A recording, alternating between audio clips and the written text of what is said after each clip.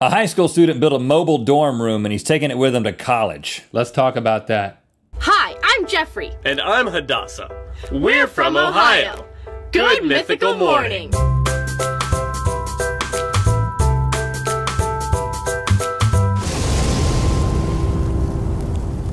Good mythical morning. This episode is brought to you by Catulas.com, where you can get this. A bear that will hold your toilet paper roll. My toilet paper roll? Yeah, your toilet paper roll. Well, thanks, Link. You know, when I wipe my butt, I always think to myself, I wish a miniature black bear were staring at me. Pretty cool. Don't cry. I know it means a lot. All right, thanks for joining us today. You can put that down. Do that on your own time, please. You have 3 days, friends. 3 days to join Team Mythical Beast and join the Supernote competition. Just make it happen, Captain. Get on there and breathe deep and exhale long. Join Team Mythical Beast for the Supernote competition. You could win the whole thing. Usually there's some late entries and someone who's a contender is like coming in at the very end. That's right. All right, here we go. There's a video on YouTube that we've seen. Yeah, there's at least one on there, and I've seen it. A kid who, well, I'll say a kid, a guy named Austin, a high school student, decided to build his college dorm room in the back of his parents' house. And, you know, we can roll some footage from the actual video while I tell you about it. But basically, he took what seemed to be a flatbed trailer.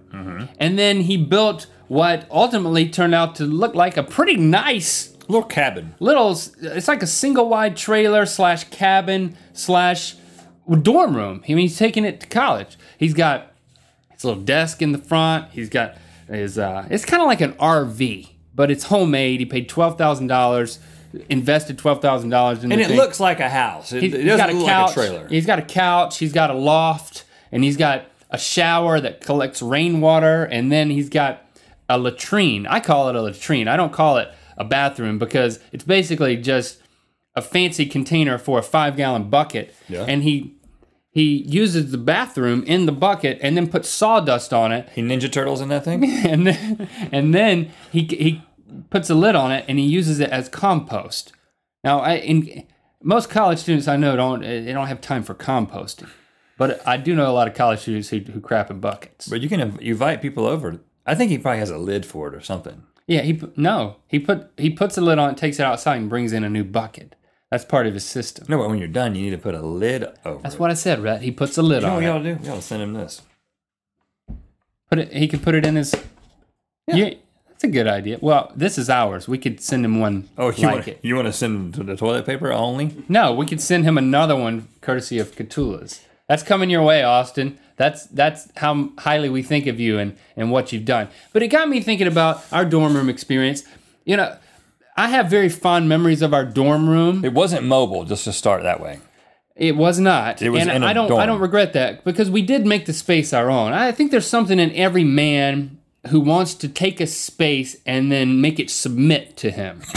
And if you're Austin, you build it in your backyard and you make it submit to you. If you're a little kid, you build a hideout. I built a hideout when I was a kid. It had plumbing. Well, it had a pipe coming through the side of it, and I would pee in the pipe. Where did the pipe go to? Into the woods. And I exerted my dominance over that hideout. Did you invite me into this hideout? Yeah, but I said, don't drink from that straw. That's my latrine. And then we go to college, and I remember it's the first time. Like a piece of PVC pipe? It was a black PVC pipe, and it was kind of coming through the side. You don't remember this? And there was like a weight bench. It was coming through the side, or it was coming up? I mean, it's got to come up in order to get in there. Yeah, I learned that pretty quickly. Yeah. That you pee in the high end. Okay. Definitely. What I'm getting at is when we got to college, it was the first time to actually be living on our own. Of course, Rhett and I were roommates at NC State University. 24 of Syme Dorm. That was the bottom floor of Syme Dorm. East Campus. East Campus. We were in there. And I remember walking in there and saying, okay, we can decorate this place. We can move everything around the way we want it. This is our space to exert dominance over. I don't remember thinking of it like that. I wasn't trying to exert dominance over it. I was just like, all right, let's figure out where we're going to put this stuff, man. Now, we have some pictures. College. We want to show you. We stayed in that dorm room 2 years. So I think this is sophomore year. Here's the picture of us standing in front of our dorm room. Now, I will say right off the bat, I'm the one on the left with my shirt off. Yes, I have my shirt off. That's the first thing that you people are going to comment on. And then the second thing you're going to comment on is how emaciated Rhett looks. He looks so unhealthy. I was actually very healthy. Your clothes were just 5 sizes too I was big. a lot skinnier than I am now, and I wore much bigger clothes because that was back when those pants were in style. At least in some groups, they were in style. And I got to be honest with you, we looked like a couple of punks. I wouldn't have trusted us with anything, much less the decorative aspect of a dorm room. Right. Now, this is the front door of our dorm room, and everyone in our hall had a whiteboard where people could put messages. I think ours says, Link, your mom called. And then you posted a poster that says, James is happy. That's James Brown. You thought that was funny. And you have anything else to say about this before we go inside? Why does it say happy? Why does our room say happy? I don't know. I think it might have said happy birthday, and we took birthday off. Crazy. Let's talk about the interior of the dorm room because it was simple. Everybody had to make a decision. When you got into a dorm room that was on campus, and I guess this is how it still works on a college campus, they basically have some pieces of furniture that are just part of the room. So you each had your chest of drawers, Chester drawers as you call them. Mm-hmm. Still do.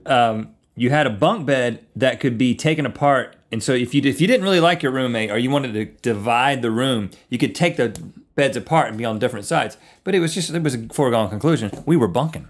We were going to be bunk buddies.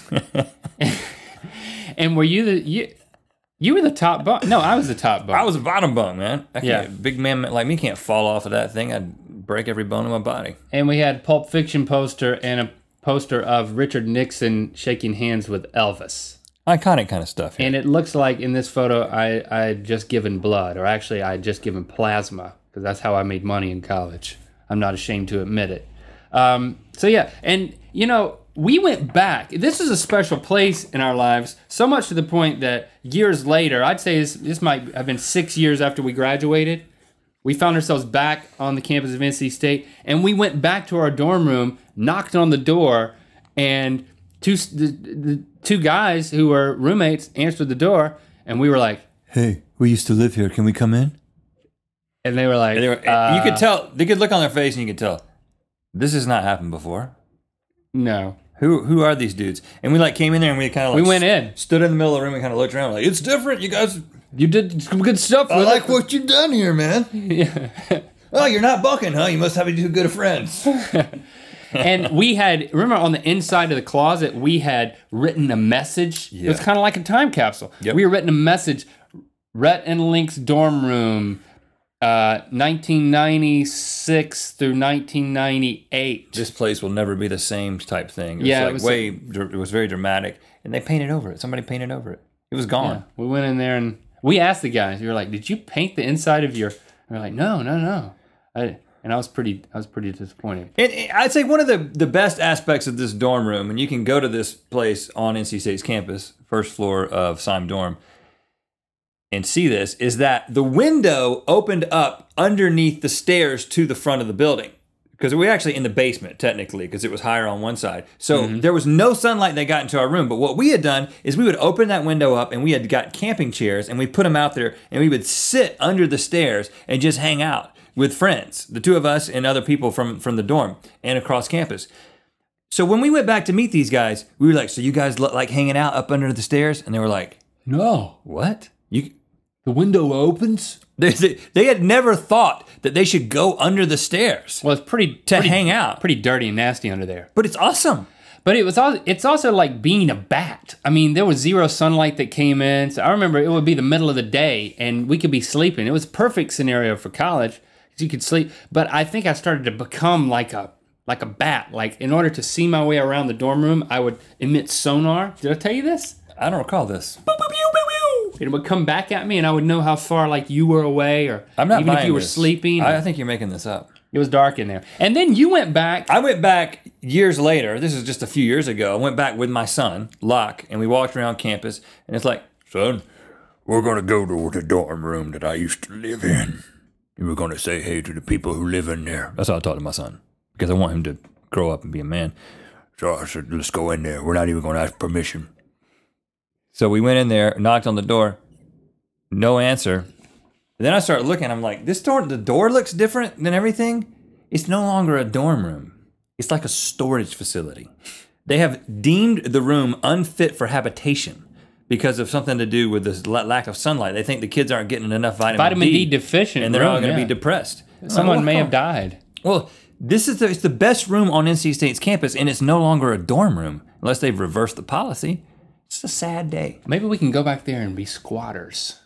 Really? Yeah. This time I get the top bone.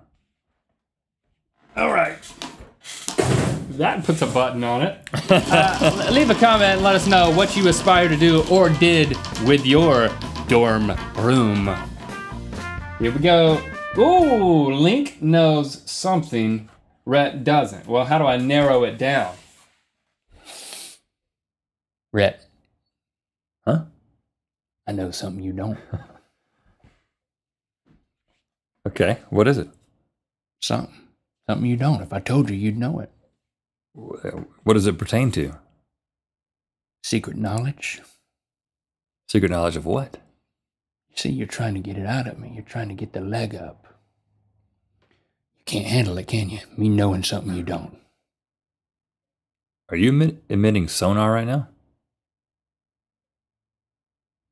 How'd you guess? Dang it. Now I know nothing you don't.